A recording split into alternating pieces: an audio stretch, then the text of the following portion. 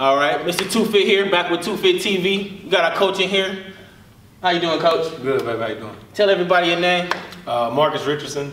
Marcus what? Marcus Strength and conditioning coach. Strength and conditioning coach. Strength and conditioning, Edward Waters College. There we go. Jacksonville, Florida. Okay. We here, baby. We here. Let's know a little bit about what's your background. How'd you get to EWC, and what is your journey with fitness?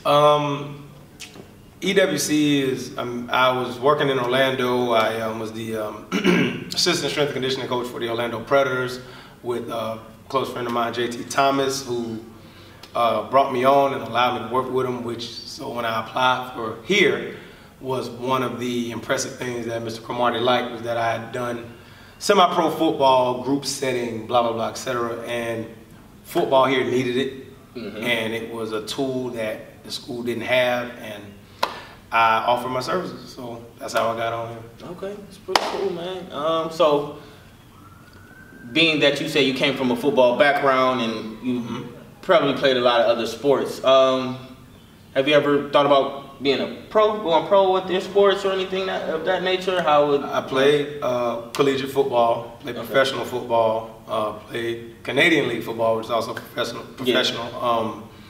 Went to Troy University, played outside, went in as a safety, came out as an outside linebacker. So I went in at 175 pounds, came out at 230 pounds.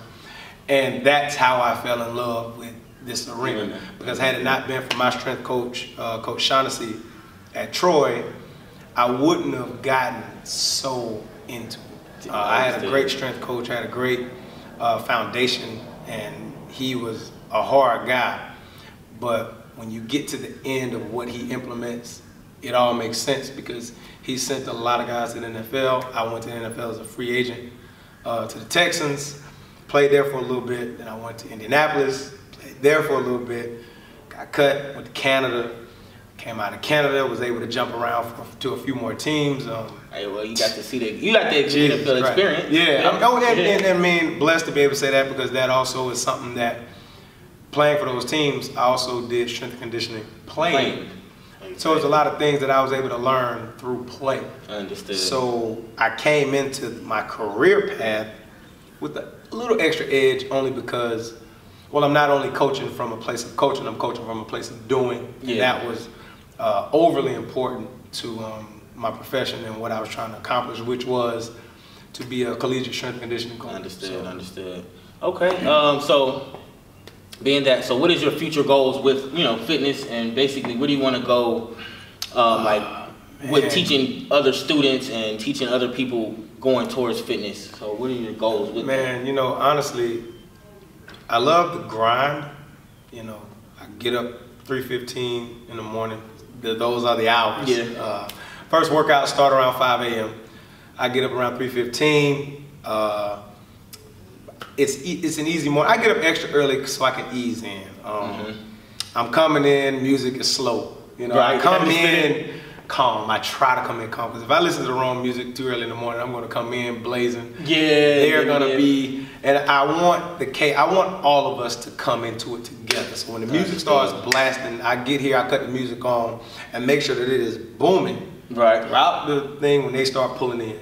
That way, when they get in mentally, they start getting into it. So for me, future goals, I want to send some guys, to the professional levels. Basketball, baseball, football, because I've watched strength coaches do it. I've seen coaches send guys to the professional levels, and it's so gratifying, man. It's not about the money. It's about me personally being able to speak, man. It changed my son's future. Understood. It changed a lot of, people's future around me, being able to have went and played and done and seen and learned. You come in contact with so many different people. So my fitness goals would be, one, I would love to send, I get up every morning with the mentality of just finding them 2, 3, 4 people in each group that want to go. We can get somewhere to where we can show that they can come back. Because when that happens, man, it increases everything for the school. And it helps. I mean, I went to Troy. When I went to Troy, Osi Umenyiora just got drafted. Never really hung around him, but I was able to say, oh man, that's cool. He went to school? And he went to Troy, and then the next year after that, or 2 years later, DeMarcus Ware goes.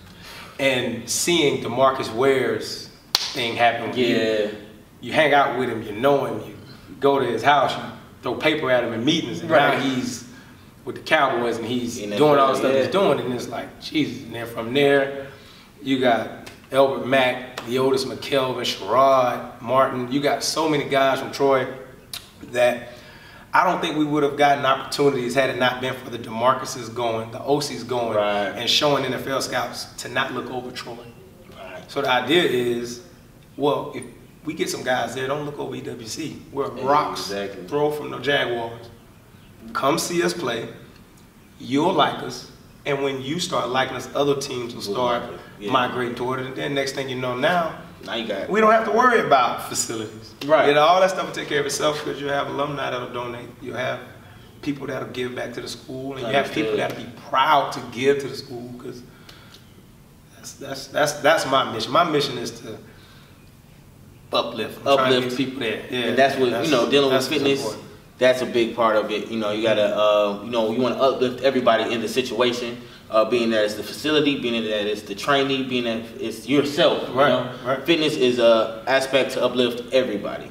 So I definitely like the answer you gave me there. So last question: what are your favorite type of workouts you like to do before we go into the workout? So what type of workouts do you like to for yourself? Well, a lot of I won't say strength. A lot of people, trainers, strength coaches, personal trainers, you name it, we use the word function in a broad sense. And the definition of function is something that's meant to do something and accomplishing what it's meant to do. That's what function is. So cameras are functional if it records. So what's functional for a football player is not functional for a golfer. Understood. So I like function. I like from feet to head, solid. I want you solid from top to bottom. So Olympic lifts are big for my contact and collision sports. Basketball will be a contact sport.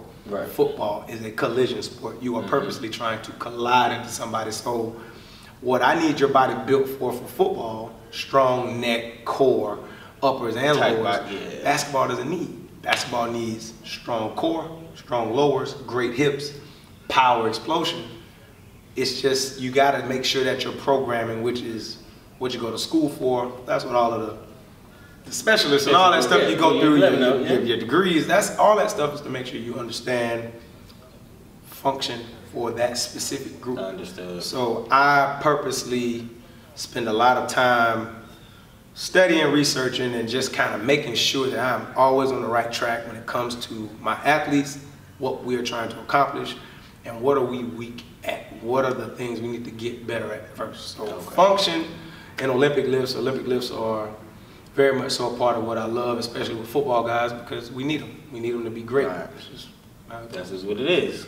All right, guys. So you got it here from Mr. Marcus, coach at EWC, athletic trainer of EWC, let me say. You guys, strength and conditioning coach. Strength and conditioning coach. Sorry, guys. But we're going to check out our great workout that we have coming for you guys. So just sit tight, and it'll be at you soon. So first movement, I call it a Jaguar push-up. It was shown to me by a friend of mine who used to play for the Jaguars. That's Sherrod Martin. He played how many years, but during his time there, I was in Orlando. I used to come up here a lot. He showed me this push-up, both basically, hands go at an elevated, at least, you want to be 6 to 8 inches of elevation. In between that elevation of the hands, you want to be able to take your chest to the floor, or as close to the floor as you can get. The idea is you're trying to maximize the muscle fiber of the chest. You want the entire muscle fiber to be stretched. All right, now you come up. You want the reflex.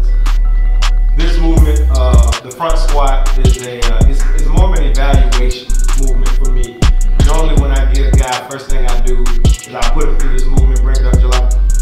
You bring it up to the chest, you need the bar to roll back to the fingertips. You need the elbows to be able to come off the body. I need that range of motion of the elbow. Meaning if that elbow falls down, let it fall. If that elbow falls down, that's going to already tell me that you, one, don't have a lot of shoulder range of motion.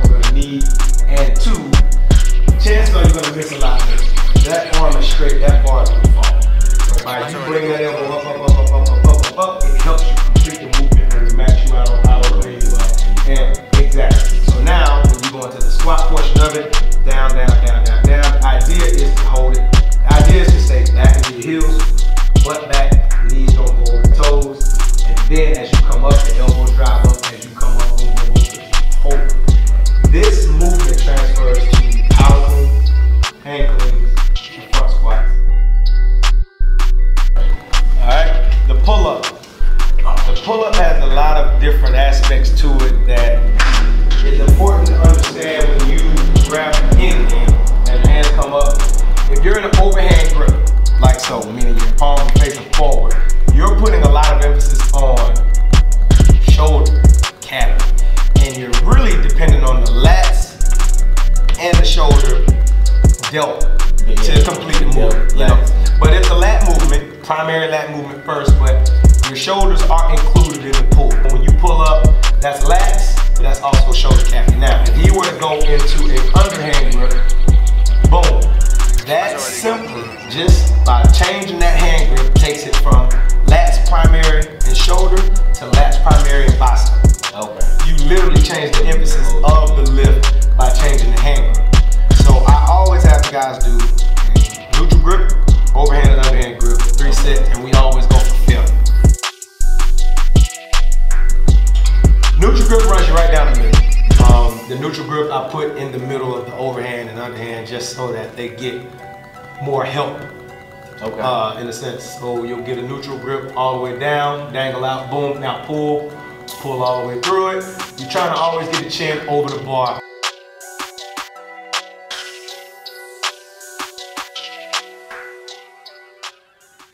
All right, so you guys have seen a great workout from us today. Give us an Instagram name where we can follow you. Instagram, mrich26, that's MRICH 26. Questions, DM for the most part is fine. I like to stay more athletic based if that's possible, just because that's what I kind of specialize in. So I can answer your, basic questions, but athletes out there, high school, college, etc. If you don't have a strength and conditioning coach or whatever the case may be, got something you want to know, shoot me a DM and I'll be happy to at least install a video for you maybe, or give you the information I can, shoot it back to you. No problem. All right, so you got M. Rich here. Definitely check him out, man. Give him any questions, concerns. I'm Mr. 2Fit, and that's 2Fit TV for you, and we 2Fit TV out today, man. Have a good one.